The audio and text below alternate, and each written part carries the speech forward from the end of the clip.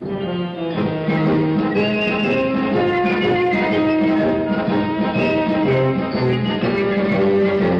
wits with the champions in America's favorite question and answer game, live from New York City, the award-winning General Electric College Bowl, beginning its 12th season on television and presenting varsity scholars throughout America.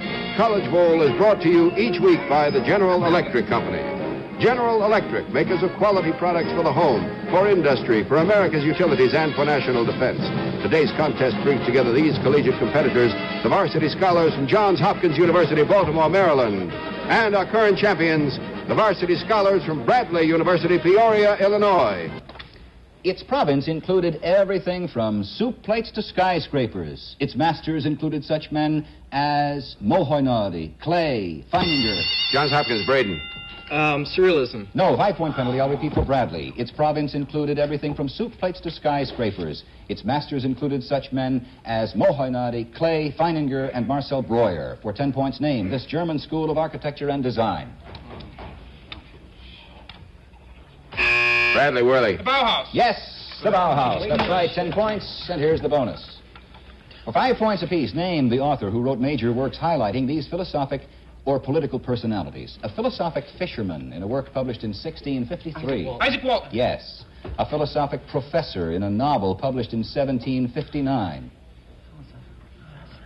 Tom Jones. Voltaire is the answer. A political prince in a work written in 15... Machiavelli. Machiavelli, yes. A philosopher king in a work written around the end of the 4th century B.C. Plato. Plato, yes. I have a 20-point bonus question coming up now. Here is the toss-up. In a well-known biography, George Washington confessed to cutting down a cherry tree. Johns Hopkins, Mendelssohn. The biography was written by Parson Mason Locke Weems. 5-point penalty, I'll repeat for Bradley. In a well-known biography, George Washington confessed to cutting down a cherry tree. For 10 points, what much earlier figure confessed to stealing a pear from a pear tree, among other confessions? Bradley Sidler. St. Augustine. That's right. Oh, my. Let's go. Cassiopeia and Cygnus are constellations, Bradley. For 20 points, what specifically are Icarus, Hidalgo, Hermes, Eros, and Ceres? They're asteroids. They are asteroids. That's right. Now you're playing for a 20-pointer. Here is the toss-up. For 10 points, is a beetle a member of the order Hymenoptera, Lepidoptera? Bradley Sidler. Coleoptera. It is Coleoptera, yes. All right, Bradley, the most famous book on naval history ever written was probably The Influence of Sea Power on History, published in 1890. For 10 points, what American wrote it? Mahan. Alfred Thayer Mahan. Yes. For 10 points, name the 2 foreign navies that are usually said to have been built as a direct result of this book's influence. Japan and Germany. Yes, you're right. Now you're playing for a 20-pointer. Here's the toss-up. For 10 points, what was the address of Dude, Ada, Ellie Mae, and Jeter Lester?